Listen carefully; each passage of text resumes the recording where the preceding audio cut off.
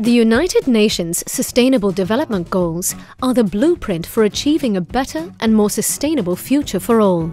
The 17 interconnected goals address today's global challenges, including food security, climate change, and human rights. Agriculture plays a key role in many of these goals by helping to bring an end to poverty, with almost 80% of impoverished people living in rural areas.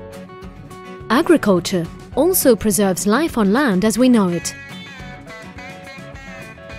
736 million people today live in extreme poverty, surviving on less than $1.90 per day.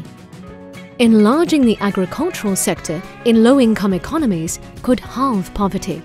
But to truly end poverty, inequalities must also be addressed. Women produce half of the world's food, yet they have less access to land and improved seed, fertilizers and pesticides. If women farmers had access to the same resources as men, their yields would increase by a third, which would feed a further 150 million people.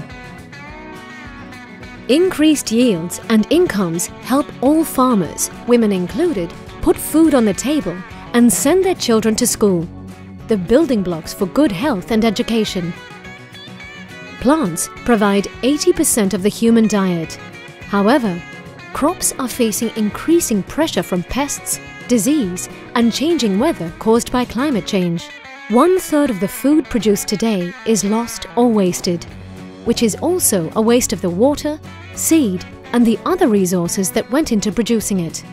Modern agriculture and sustainable systems can help reduce food loss and waste, while also preserving water. They also ensure resources can be used sustainably and help farmers adapt to climate change.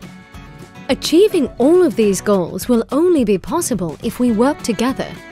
The agricultural value chain, which includes academia, the private sector, grain and feed handlers and farmers, hopes to partner and collaborate with governments and civil society to protect our resources and sustain a growing population.